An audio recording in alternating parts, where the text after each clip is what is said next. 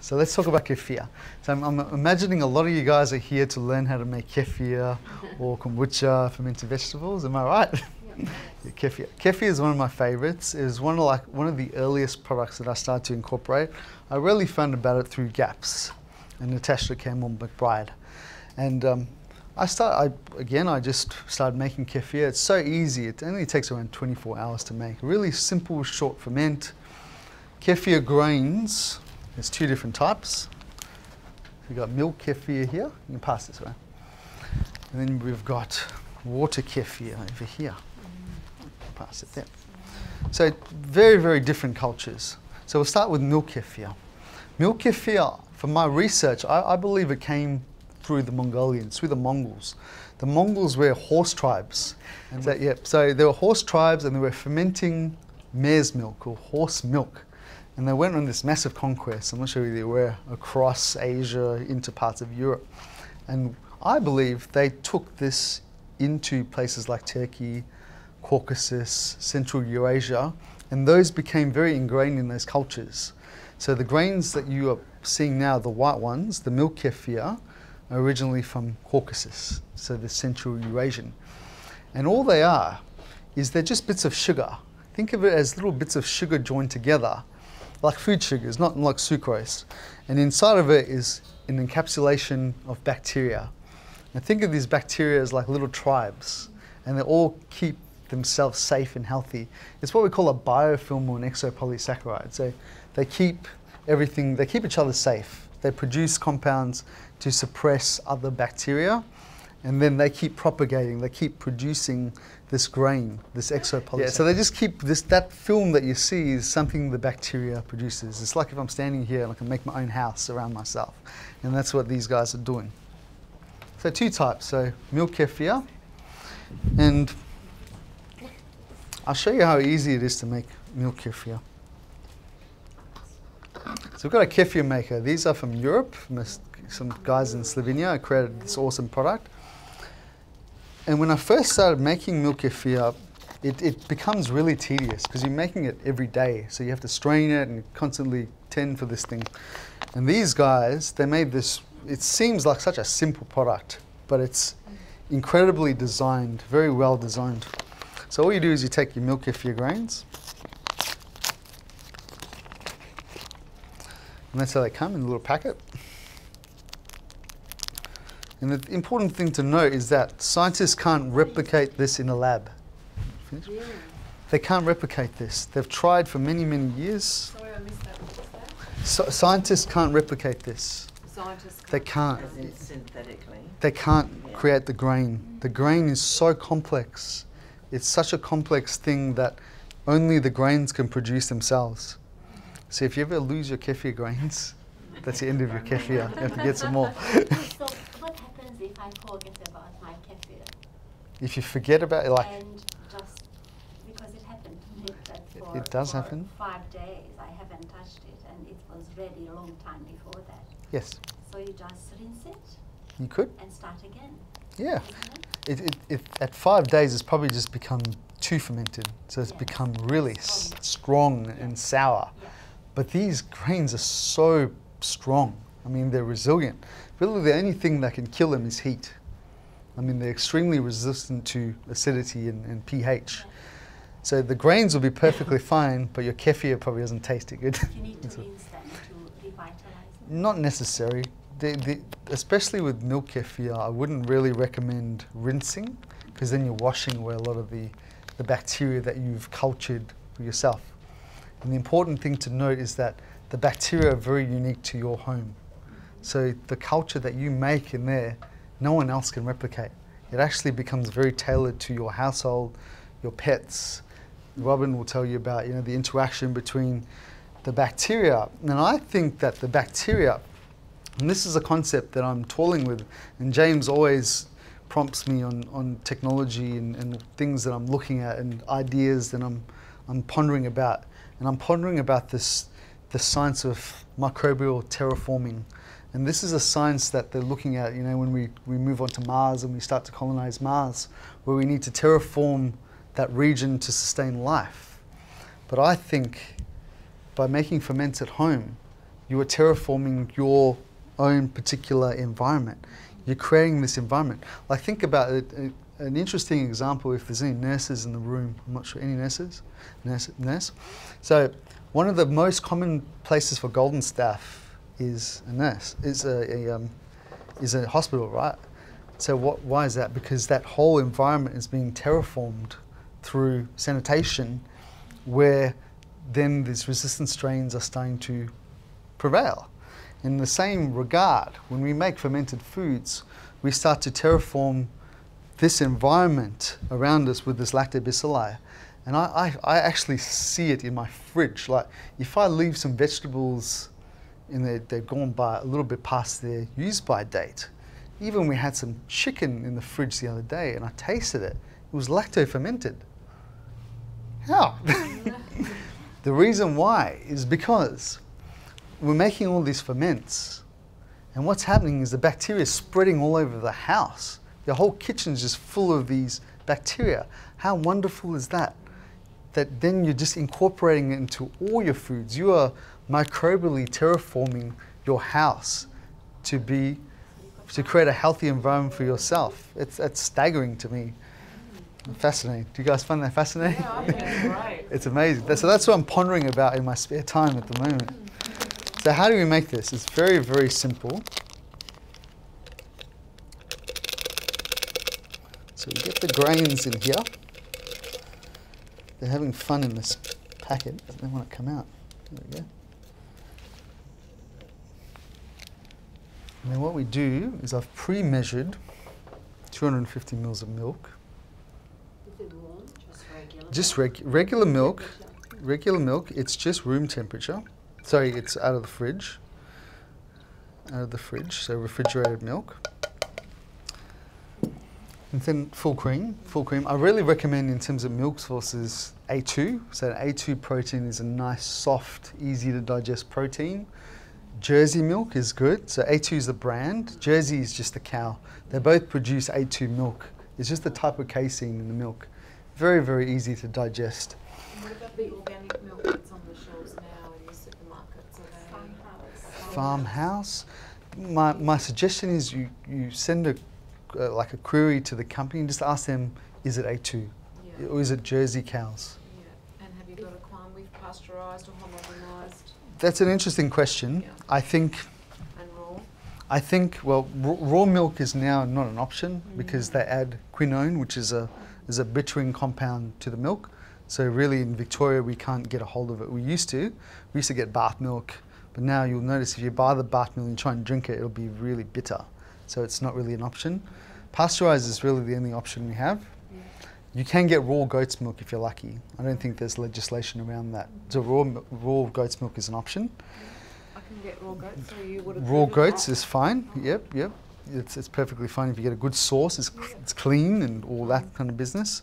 Well, now all these organic milks, these farmhouse milks, these other brands coming out, what I suggest is actually ask the company, because I don't really know whether it's going to be an A2 casein in there. Okay. So it might well be. Or you can go into the website and just look at the herds. Look at the herds, just make sure it's all Jersey. Yeah. Yeah, that's a clarification. Can you use other milks than dairy? Excellent question. Excellent question. Can you use other sources of milk, like a nut-based milk, like coconut milk, almond milk? You absolutely can. You can use these grains here. The only thing is the grains won't grow, because to produce that exopolysaccharide, the house, the grain needs lactose, and you can only get lactose from dairy milk. So that's the only thing. But you still will produce perfectly good kefir from almond milk, coconut milk, perfectly fine. What you could do, interesting strategy that lots of people use, is you alternate. You can go, start with dairy milk, then alternate to almond milk, then back to dairy, try cashew, whatever you want to try. So if you have a, sorry. Yep. Some will very clearly brand it. It'll say like Jersey milk.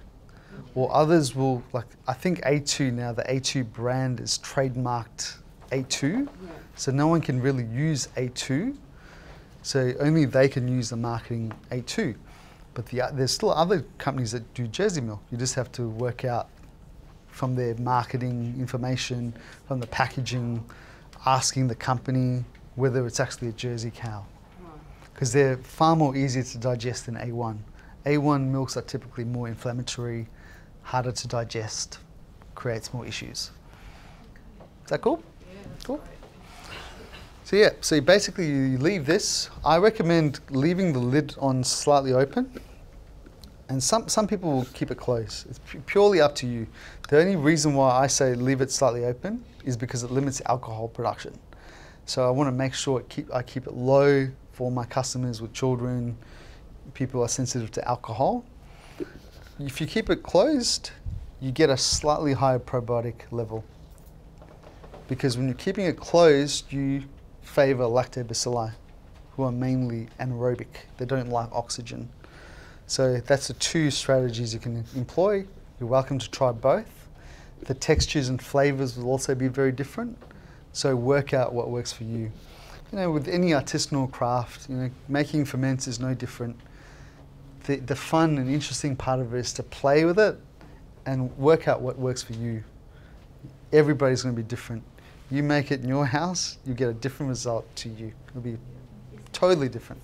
It's artisanal, it's different, because your household might have a slightly different bug in there, or groups of bugs that are then interacting with your kefir. Or maybe you're using a slightly different milk, or maybe you've got your heating on slightly different to lovely lady here. So temperature, seasons will also impact the type of kefir that you make. But I think that's fascinating. It's so interesting because it's always a little bit different. It's not like a cookie cutter approach where you get the same thing all the time. It's different. So you start with about 5 grams, and then after around 2 to 3 batches, you'll notice it will start to grow. So what I recommend is once you get to around 20 grams, so they'll multiply, you get to around 20, then you start to either take some grains out, or you can put more milk. So start to increase the milk ratio. So that's the two things you can look at. Yep. So what happens, right, and that's an interesting point. That was my next thing I was going to cover. So if you look at the lid of the product, right, so if I take this out, you'll see there's 2 strainers. So you've got one that's small and one that's large. You guys see that? Yeah. So the large one is for milk grains. Sorry, the large one is for water grains and the small one is for milk grains, because milk grains are a little bit smaller. So all you're doing now, as you mentioned, sir, is you just pour this. So this is fermenting, say, for 1 day. Okay, it's ready. Let's make the assumption. On the bench or in the fridge? On the bench, at room temperature. Then you just pour out what you need. Like I recommend starting, literally, if you're just starting fermented foods, like a tablespoon. Just a tablespoon, because it's so potent. You're talking about billions of bacteria, 100 strains potentially. So your body is going to be shocked by it if you've never had ferments before. You might run to the toilet, because it's going to shock you. So start slowly. It's good to go slow. Don't get excited by all this really cool information, then guzzle down buckets of ferments and then get what we call a Herx reaction. And a Herx reaction is when the body, when it's overwhelmed, and say if the gut lining is compromised in some way, and then the bugs can actually get through the gut into the blood, and then you get a Herx reaction, and you get diarrhea and all that. So go really slow and get your body used to it. With regard to children, do you recommend them having it and size-wise like a tablespoon or teaspoon or? Teaspoon.